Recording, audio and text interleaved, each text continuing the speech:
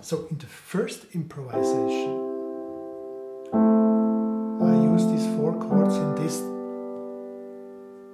this root position. I always moved down to the root position of each chord: C major, A minor, F major and G major.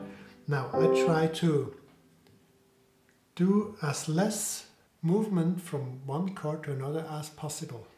And C major and A minor, they have these 2 notes together. So instead of going down all the way, I only move up my thumb. And I'm already here on A minor. And if I move up here to the F,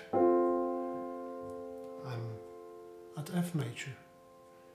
Now from F major to G major is the biggest change. I have to move down again, and then I come back to C major. And here in the right hand, nothing changes. I can play whatever I want. A minor,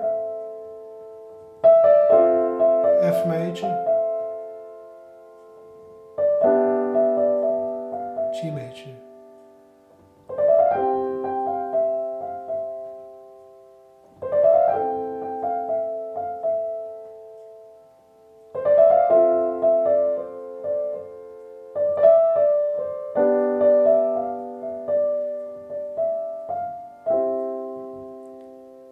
And I would play them like that. Take that, what I'm playing in the left hand as a template, and then you can add rhythms.